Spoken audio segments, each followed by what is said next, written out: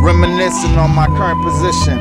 It's hard to stay humble when people were steady dissing. Like everything they bet against came to fruition. I feel like Terrence Crawford, top dog at this position. Compare me to no one unless they own every composition. Still enjoying the fruits of my labor, right now I'm fishing.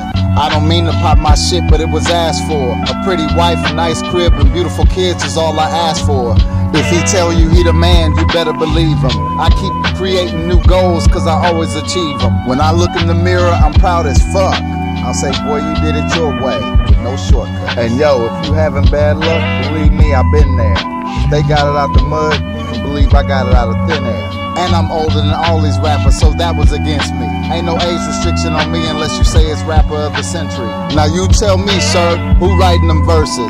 Suckers bite my style like it's a motherfucking Hershey's. And my city got enough chocolate, beautiful things, pretty human beings. If I had a restaurant, I'd serve pussy and hot wings. They call it Thought Kings with onion rings. Trying to forget the past and live in the now. I try so hard to be humble, but I swear it's like I don't know how.